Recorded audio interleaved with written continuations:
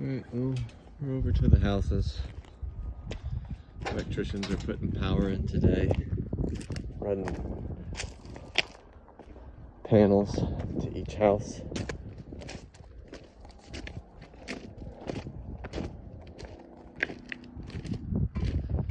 Raised beds. Bunch of Pro Mix for the season. This one here is equipment storage.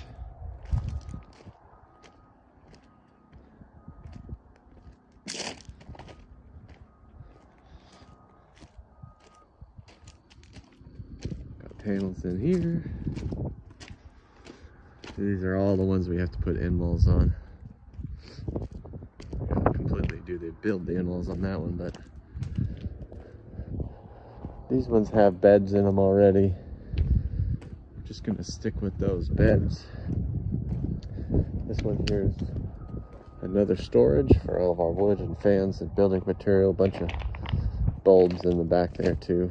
Drain top, kind of the building material in there.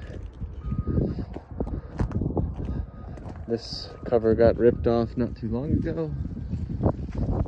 This is the one I just pulled the cover off of. These last two houses were going in ground with berries.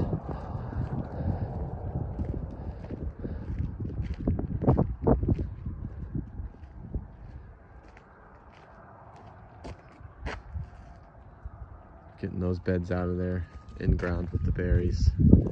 And then moving the beds out of this next house over to that one.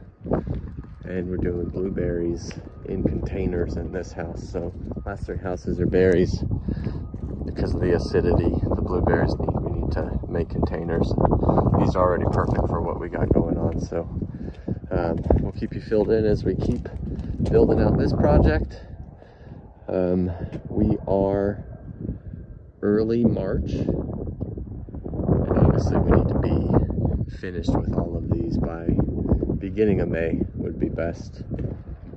We can't get in the ground here till after Mother's Day, which is filling these up. And then through the trees there's the big tomato houses, cucumber house, the tall place. We're doing mostly tomatoes, but 3/4 cucumber. And we'll fill you in as we get it going.